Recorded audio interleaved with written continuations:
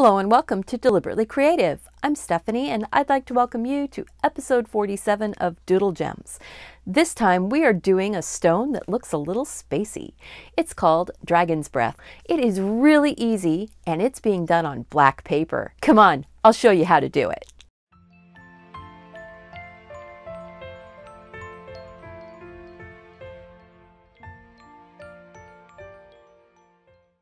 All right, so we're going to get started here with a Mexican Dragon's Breath Fire Opal, which isn't even a real opal. Mexican Dragon's Breath Fire Opals are actually art glass, and it was developed in Czechoslovakia way back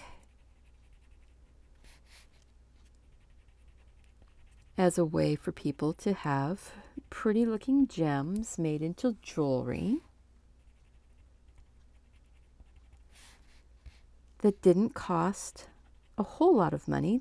They were actually more expensive because to get these colors that flash through, you would have to include certain types of precious metals.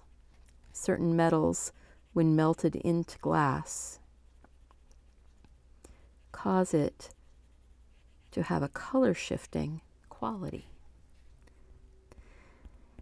The neat thing about Dragon's Breath is that these end up looking very much like star-filled sky space type scenes. And so this Dragon's Breath is going to end up looking very much like the sun in the distance with a galaxy Milky Way type of look in front of it. So there's some little white spots, and where a lot of this white that I'm just putting in sort of a cloudy type of format, where this is going to be more blue and a little bit of red. I am going to go ahead and get my yellow, and I think I'm going to put just the tiniest bit of white for the yellow to start on top of. Since we are doing this on a black card, if I put that white underneath of it and then work my way out, that center of the yellow has more punch. Then I'm going to grab the poppy. That yellow was actually yellowed orange. I'm going to grab the poppy red and take that right in next to that brightly glowing planet. It's actually where the highlight is, because this gem, or this piece of glass that's masquerading as a gem, is actually kind of an orangey reddish tone, but it has metals that are included in it when it's being made, the glass, that causes it to shift colors. And it glows in certain spots, and it doesn't in others. So we've got blues, and we've got reds, and we've got yellows, and now I've got the Scarlet Lake. It's sort of my darkest of the reds. It's a little bit more of a blue red, and it's going to go around the outside here. Working on this dark paper helps to give those darker tones without so much work. And one of the things that I was thinking about is that this would be really pretty cut out and put into one of the glass cabochons. So I'm probably going to do that with this, or with one like it, because I didn't lay a cabochon down to draw it the right size. So this one's probably just going to end up with a lovely little doodled, a white doodled doodle setting around it. I'm just bringing some of that white in around the outside edge again.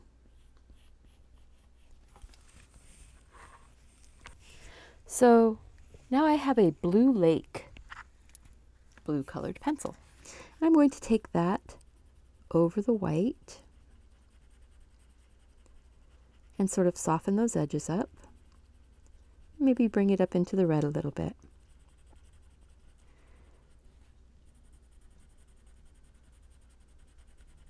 And just keep softening those edges up a little bit. I'm not going to take it over my little white dots. Those are going to end up looking more, well, maybe I will. Yeah, why not? I can bring a little bit more white in a bit.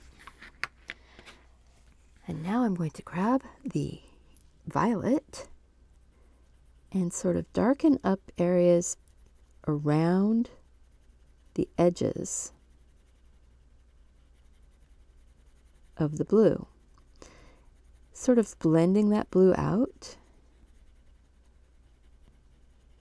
making it look a little more spacey.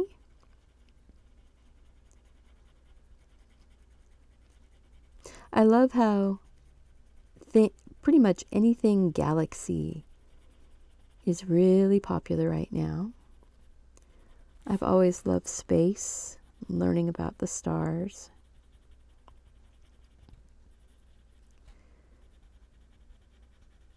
And I kind of went right over some of my blue and just totally lost it. But then other areas, I'm doing it right up against those edges of it. Laying in some of it again around the edge, bringing it into a bit darker area there. Pretty much filling in all of the black areas with this purple.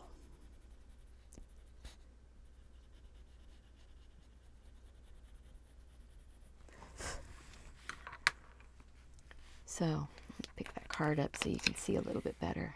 Look at that. Ooh. That's looking cool.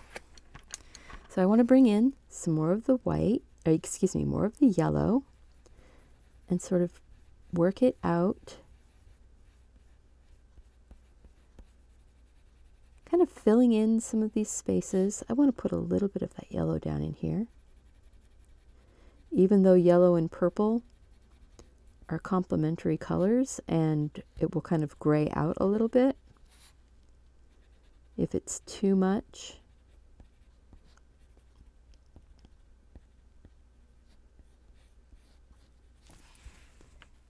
Look at that. Bring a bit of the white back in, because then you can get more of that cloudiness now, that flash. Even in the purple areas, but mostly just on that light blue.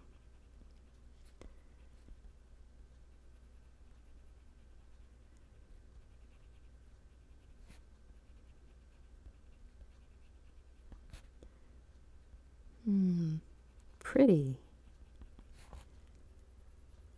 Brighten up that yellow dot right there. And see, that white is actually doing a really good job brightening up that yellow. So look at that. Wow. A little bit more brighter white. Some white along this edge.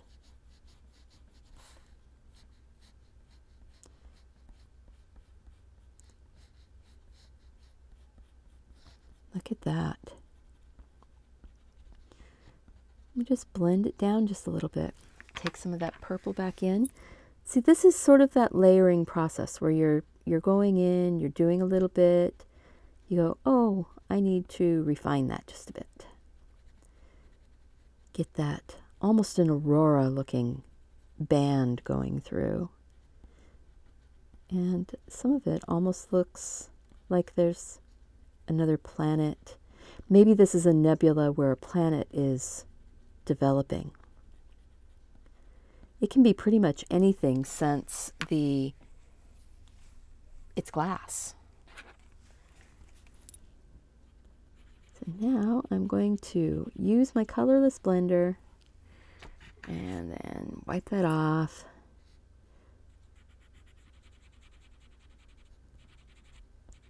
Just go in here, push this color around a little bit. Try not to run the purple and the yellow orange color together.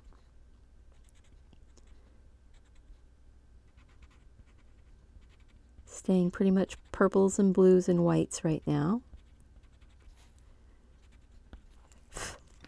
I see a spot where I need to bring a little more white back in.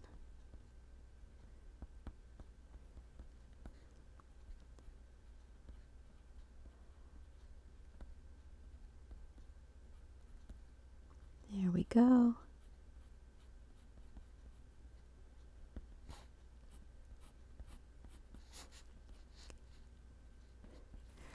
All right, and now I want a bit more of that red right up here. Sort of take over a bit of that black.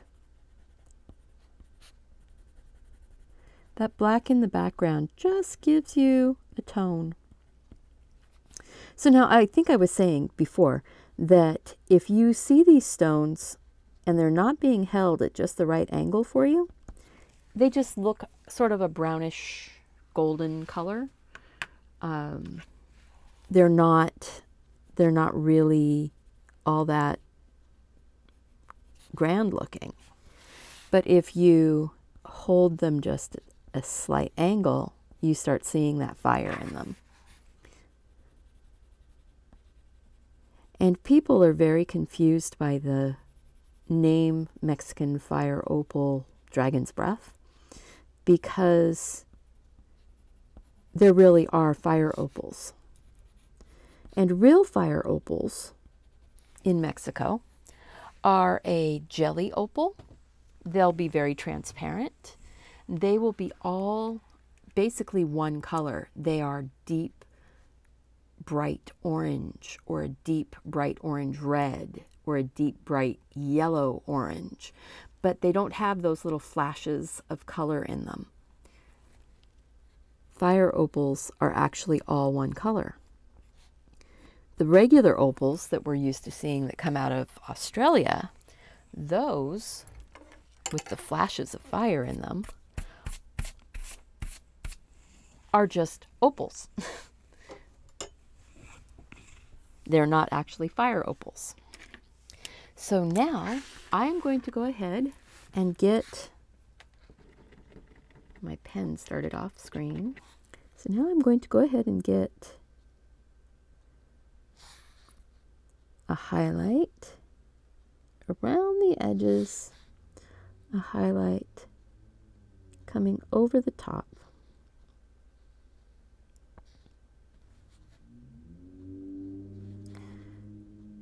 And a highlight right here.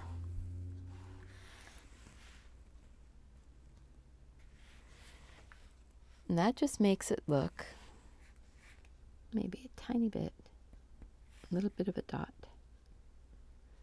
Actually, a few little dots down in here are fine also. Look at that. Oh, that just looks like a pretty little, like a little galaxy. There you go. So we're going to do a quick and easy, very pretty little setting on this, and it is going to be done in white. If I can get my pen to behave. It is actually starting to run out.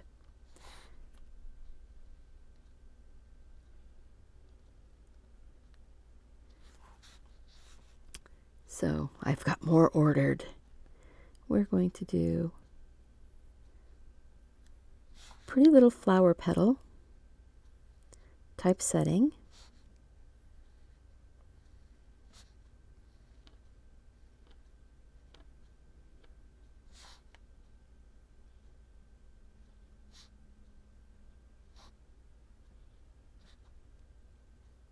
Just like that.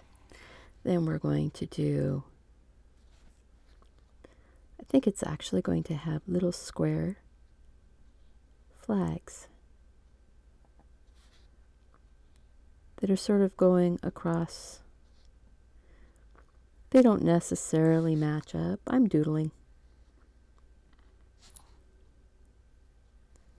And it's kind of fun to doodle on black paper. Your white really shows up.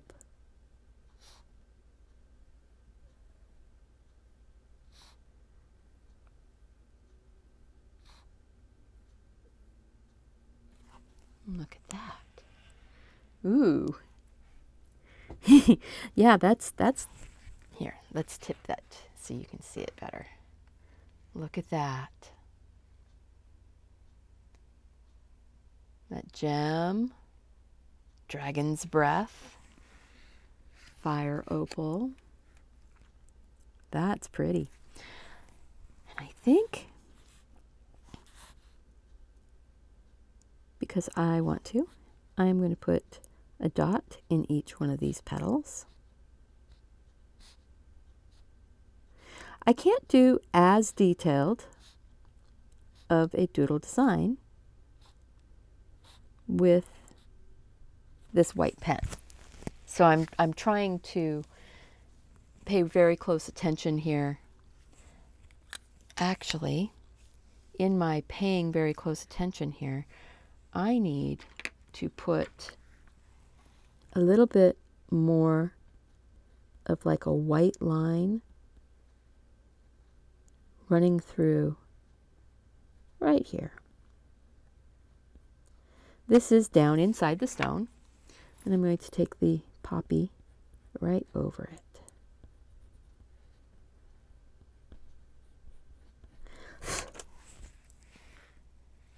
And then the blender. I just wanted to have that extra little bit in there, and I forgot to do it. It doesn't make that much of a difference, but it makes a difference to me. You can see how you can go back and you can work on your design if it isn't everything you want it to be. A design is never truly finished until you say it is. There we go. All right. So back to the pen here. So now I'm going to put like a little petal line, petal crease. There you go. And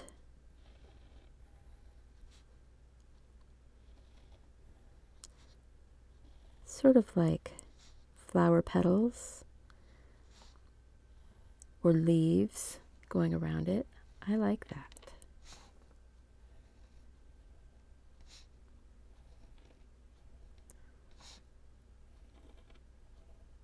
I think this is our last round around that petal, except that I'm going to do an outline around them all.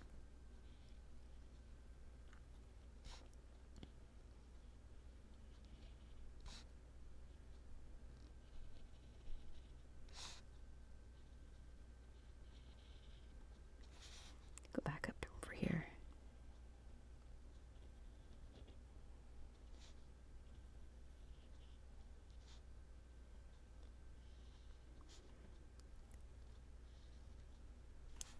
And then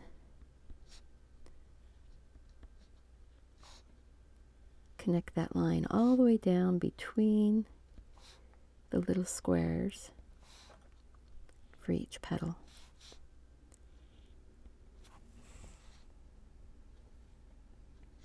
So if it's coming at an angle, it's coming at an angle. There we go.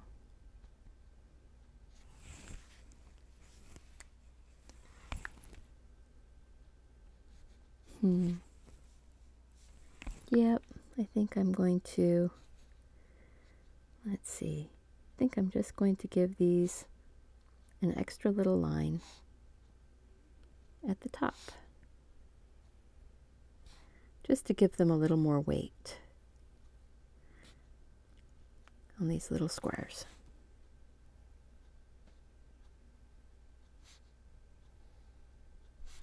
This is a fun little doodle. I'm pretty happy with that. So here you go. We have a Mexican fire opal, dragon's breath, a Czechoslovakian costume jewelry glass. But it's such a pretty, pretty gem. It looks like a real gem, and it looks like you've captured a galaxy that you could wear. I hope you enjoyed this. I hope that you had fun doing it. If you did, please leave me a comment. Let me know what you thought. Like, subscribe, and share this video with your friends. Remember, go out, do something creative, take care of yourself so you can take care of those around you. Bye-bye.